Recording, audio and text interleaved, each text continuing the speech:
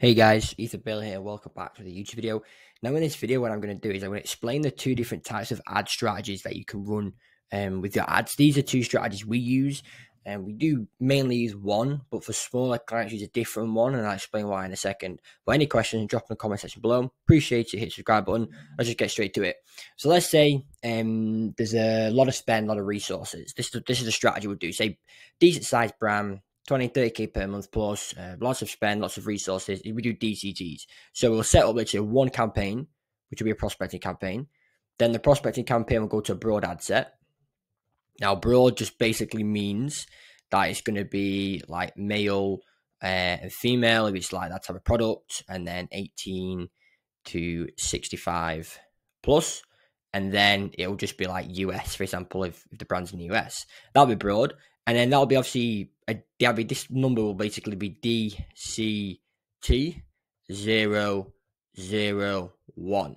And then what that will be 3 creatives, 2 copy, and then 2 headline.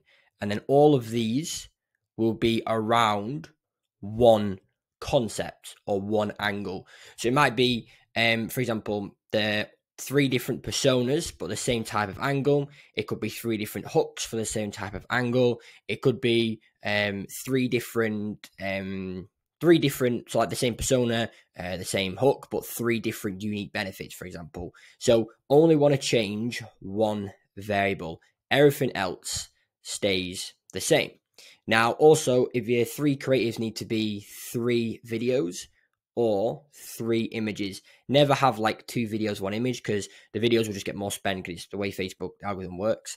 And yeah, see, we don't test description, it's a waste of time. This is also very similar to the 3-2-2 method or the unicorn method. So if they're a big brand, they've got plenty of resources, that's the main strategy we run. And then we'll run these until they spend around $100 per day. Sorry, $100 in total. Now, we may run this for longer, like 3 days. Like if we see, for example, if no sales come in after $100 has been spent, we tend to just cut it. Obviously, depending on our views, if it's a bit higher, we spend a little bit more. But if sales have come in, $100 has been spent, we let it run just a little bit longer, maybe like 4 or 5 days, because Facebook just needs a little bit more time kind of optimize. So basically after 3 days, if it's spent $100 and no sales have come in, we just turn it off.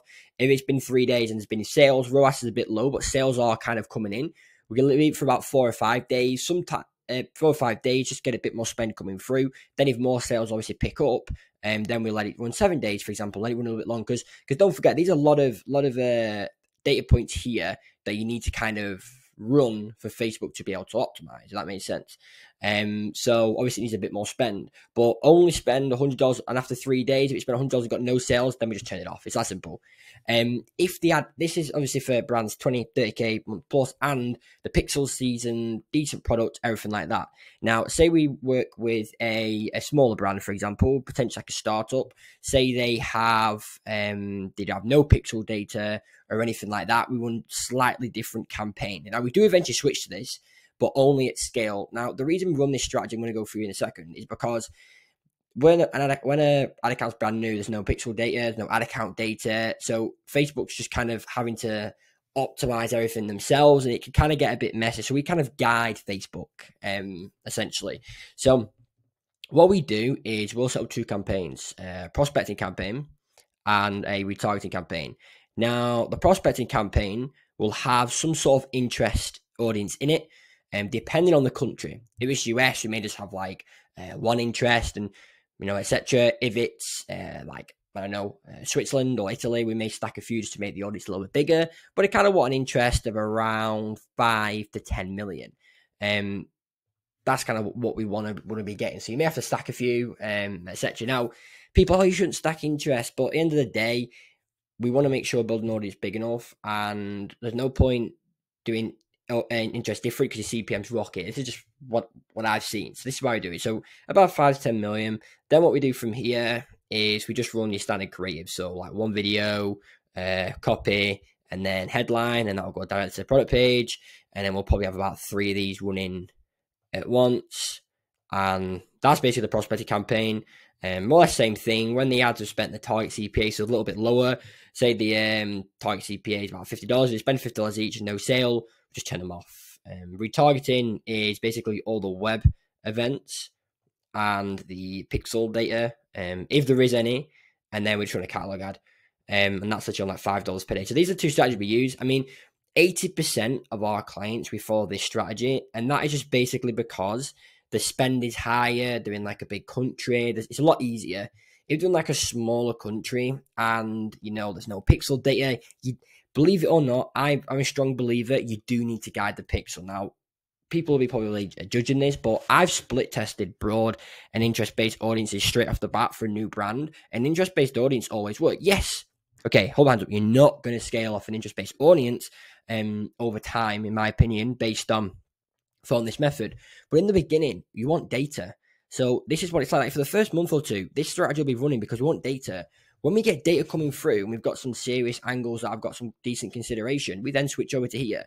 So this is probably like a strategy run for like 2 to 3 months max. We'd run this strategy and then we switch to here because we've just run. It's different for everybody. We've run DCTs on brands before, sub 20K per month, no pixel data, and we've seen this strategy here outperform this strategy. So this is why we do it. And then we run this strategy, and 3 months later, more data, more spend, we switch to this strategy. That type of thing. Because like if you're a lot of brands out there dive straight into this strategy, it's all over YouTube. But the issue is that by following this strategy, this is based off pixel data. And if you've got no pixel data, you're kind of screwed. But if you have interest, you're kind of saying, okay, Facebook, there's 20 million people here. I want you to target these 5 to 10 million instead with these ads. So you're making Facebook's job a little bit easier. Yes, your CPM may be higher, things like that. But in the beginning, this is probably going to be running this method on what, $100 to $150 per day anyway. And that's where your max scaling potential of this type of strategy. And then once you've done that, you switch to this DCT method. Hope you found this video helpful. Any questions, drop in the comments below. I know first it's going to be confusing. I know this is very controversial to a lot of the Facebook ad gurus out there, but this is what's worked for me. So I thought I'd share it with you. But yeah, any questions, drop in the comments below. Really appreciate it if you hit the subscribe button. And if you want me to run your ads, sparing you a skincare brand, 30K a month plus, or maybe below that, whatever you want, just look in the description below where it says have Ethan Bailey run my Facebook ads. Click that link there, schedule a very, very quick 10, 15 minute chat with me, and we'll assess if you are a good fit to work with us. That is everything. Hope you enjoyed your day, and I'll see you in the next video.